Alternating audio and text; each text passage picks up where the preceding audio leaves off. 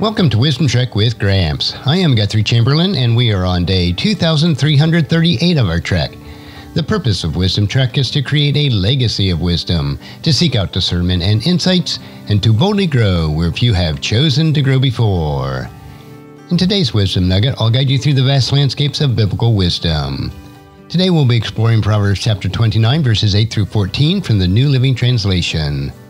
In these verses, we'll uncover insights into the consequences of wickedness, the blessings of wisdom, and the importance of humility. So let's not delay any further. Let's dive into the wisdom of Proverbs. Verses 8 and 9. Mockers can get a whole town agitated, but the wise will calm anger. If a wise person takes a fool to court, there will be ranting and ridicule, but no satisfaction. These verses contrast the behavior of mockers with that of the wise. How can we understand the consequences of mockery and the blessings of wisdom? We do this by recognizing the destructive nature of mockery and ridicule, which only serve to agitate and to stir up anger. Instead, choose wisdom and discernment, which have the power to calm and diffuse tense situations. Avoid engaging in mockery and ridicule, knowing that it leads to strife and conflict. Seek to be a peacemaker and the source of calm in your interactions with others, knowing that it reflects the wisdom of God. When faced with foolishness and folly, choose to respond with patience and understanding, rather than resorting to anger or retaliation. Now let's explore verses 10 and 11. The bloodthirsty hate blameless people, but the upright seek to help them. Fools vent their anger, but the wise quietly hold it back. These verses highlight the contrast between the actions of the bloodthirsty and the upright. How can we understand the importance of seeking to help the blameless and exercising restraint in anger? We do this by recognizing the importance of standing up for the blameless and seeking to help them, even in the face of opposition and hatred. The bloodthirsty harbor hatred toward the blameless, seeking to harm and destroy them. In contrast, the upright seek to support and assist the blameless, showing compassion and kindness toward them. Choose to exercise restraint in your anger, knowing that it reflects wisdom and maturity.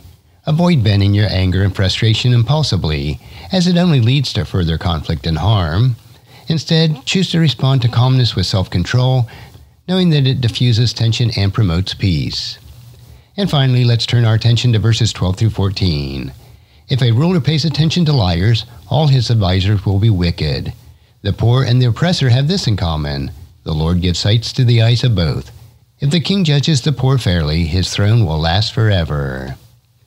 These verses emphasize the importance of leadership, integrity, and justice. So how can we understand the significance between leadership, integrity, and justice? We do this by recognizing the importance of seeking wise counsel and surrounding ourselves with advisors of integrity and honesty.